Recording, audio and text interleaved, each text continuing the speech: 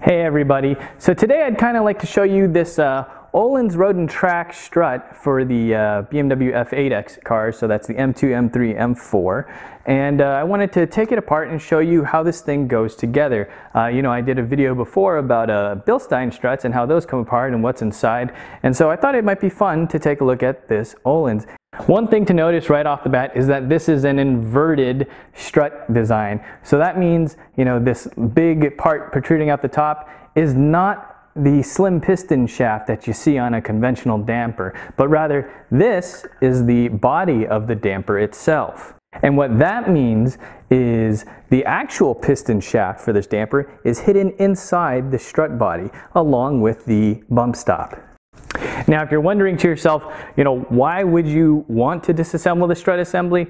Well, to be quite honest, there's not really a good reason to, unless you're trying to change the bump stop out. But anyhow, I like taking things apart, so let's go ahead and take a look inside. Okay, so we have the damper mounted up in my vise here, and what we're doing is we're looking at the bottom adjustment mechanism, and aside from this little clicky knob you see here, we can also see that the lower portion of it has a socket cutout. So what we're going to do is we're going to start with a 17mm deep socket, and we're just going to loosen that. And these things, they're not on very tight, so it just took a very, very light pressure, and then you can just unscrew this part. So let's take a little bit of a look at this adjustment mechanism, and inside you can see that it's just a little hex. In fact, it's a 3mm hex, and what that 3mm hex does is it slots into the adjustment screw in the piston shaft, and it just turns the little screw to adjust the needle valve inside. One nice thing about this is it's spring loaded, so you can see I'm pulling the wheel back and then releasing it, and what that does is that ensures that this little 3mm hex is making full contact with that screw at all times.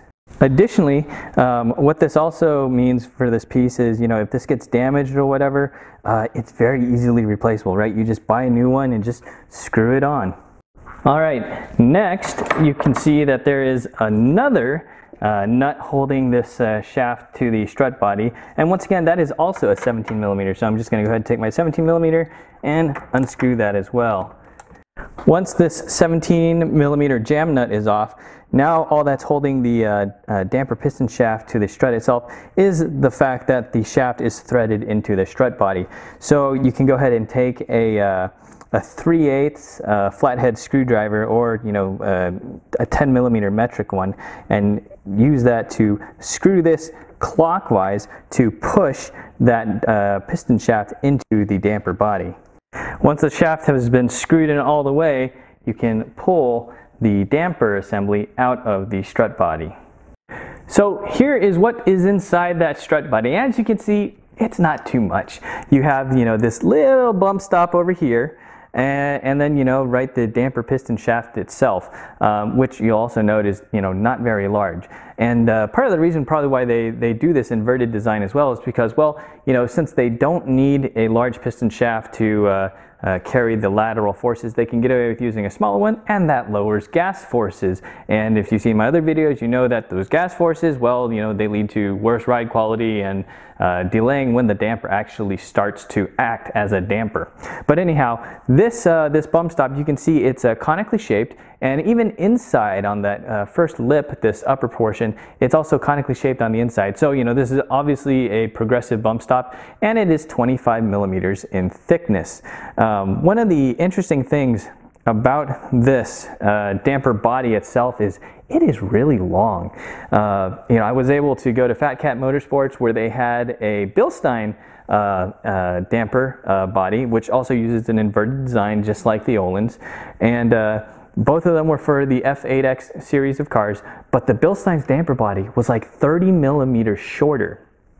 And I think probably the reason why that is because Ohlins is using such a short bump stop. So they're moving this damper body closer to the bump stop to maintain the amount of travel they want before bump stop engagement, versus Bilstein, they use a shorter damper body but a longer bump stop. And this bump stop, which is a Bilstein internal one from like B8 and B14, this guy's 40 millimeters. So you can obviously see, like, sure, you can either make a longer bump stop or you can make a longer damper body to get where you want this to engage, you know, as the damper and strut assembly is going through its stroke. So that's that. Let's go ahead and put this guy back together.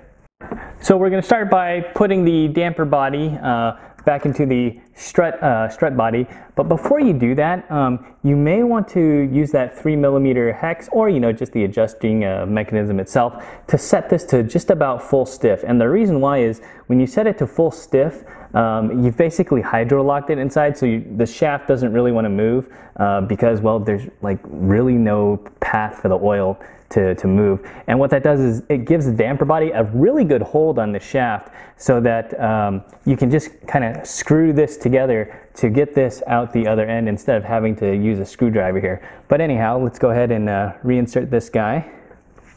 I'm going to make sure all this grease goes inside the lip.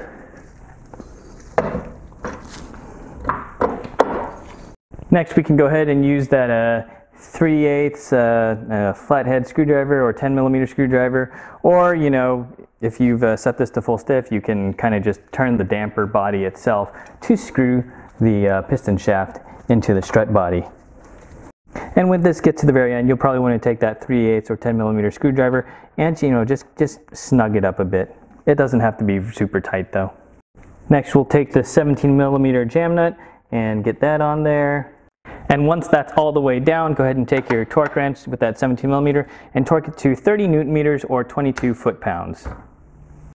Next, we can take the adjustment mechanism and screw that on top. And once that's all the way snug, we'll go ahead and take our torque wrench with 17mm and we'll torque this to 10 Nm or 7.5 foot-pounds. It's really not much. So there you have it. That's a quick peek inside the Ohlins Road and Track strut for the BMW F8x series.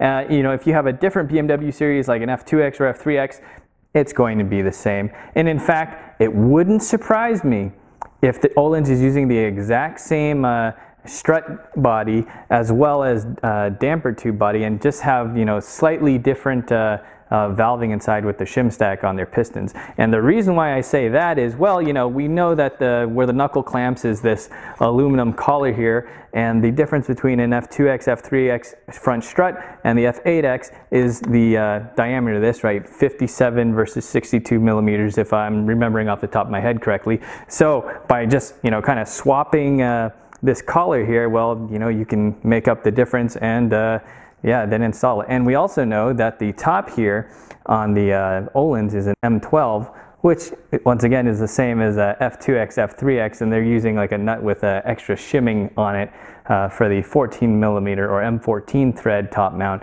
of the F8x cars. So yeah, you know, that would be an easy way to keep commonality and lower costs across these. But anyhow, you know, we've taken a look inside, we've seen, you know, the short bump stop, and, you know, really not much else to it because, you know, it's a pretty simple assembly.